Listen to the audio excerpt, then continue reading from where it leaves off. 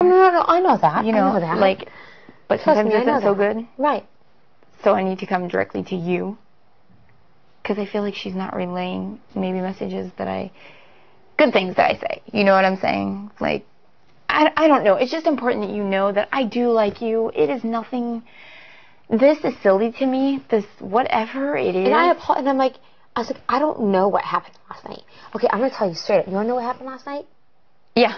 Like, I know what happened. It's like we're married. And I got jealous.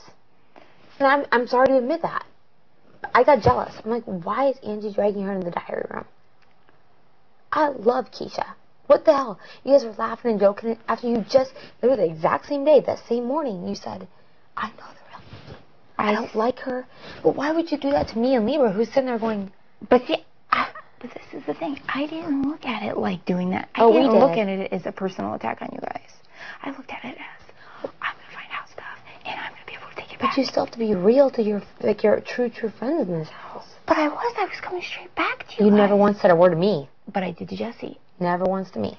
Honey, this is because literally, just look at it from my point of view for 2 seconds and maybe you will understand. She said, will you go with me into the diary room? I was like, I was caught off guard like everybody else. I'm like, okay. I'm not a mean person, April. I'm not. I know you're no, not. But I can't. I won't do that even for this. I'm not going to be like, no. It's just not me. It's not my personality. So I'm like, okay. I was caught off guard too.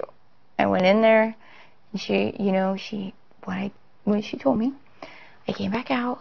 I went, when Angie left the room, I went straight to Jessie and I said, hey, here it is. And I told him everything. I was like, she's going to try to get your vote. She just tried to get mine. Because I needed to tell someone. But she watches me with you two, so I go straight to you guys. You guys were sitting outside. You and Libra were sitting outside. You said, hey, Keesha, come here. What was she asking you? And I told you guys, I'm like, you guys, I'll tell you later. Because I fucking knew that she knew that I was going to run back to you guys. But if you leave her and you don't need anybody else. We've tried to tell you that. You don't need her. I will go straight to Angie and say, you're a fucking bitch. I can't stand you. I want you out of this house. And I'm not afraid to tell her that. I sleep right next to her. Okay?